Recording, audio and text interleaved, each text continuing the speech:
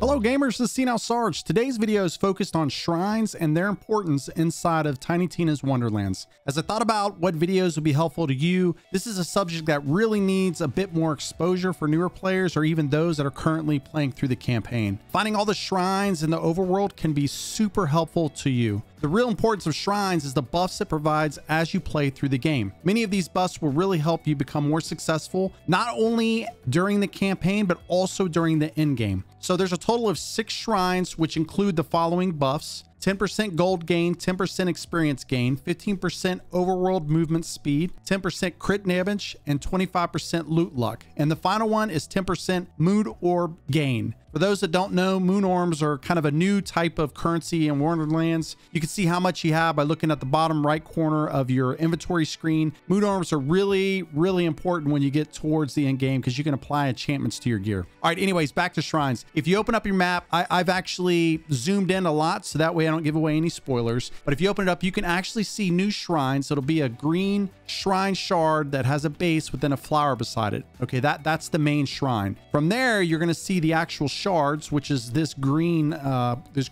shard right here. You just want to make sure the names match up, right? So I want to make sure that the green shard location with the shrine, those names match. I go there, you do whatever that thing is. Once you're finished up with that fight, then you go ahead and move back to the shrine, and then you're good. I've actually finished the campaign, so my map will look a little bit different to yours. So if you're looking for this one, that's probably why. One note, you may not see the shrine yet if you haven't completed a campaign. There's always kind of a requirement where you've got to complete something in the campaign to then open up the shrines to then start getting the shards. You want to do this as you do the campaign, okay? But you're not going to get to the 25% loot luck as an example until you're further in the campaign. But getting the gold gain and the experience gain and some of these other things is really, really helpful early game. All right, well, I hope this video helped you just a little bit. If it did, please hit that like button so more new players see it. I'm going to have some guides up for each one of these here in the next couple days. That way, for all 6 of the shrines, you know exactly where to find everything that you need.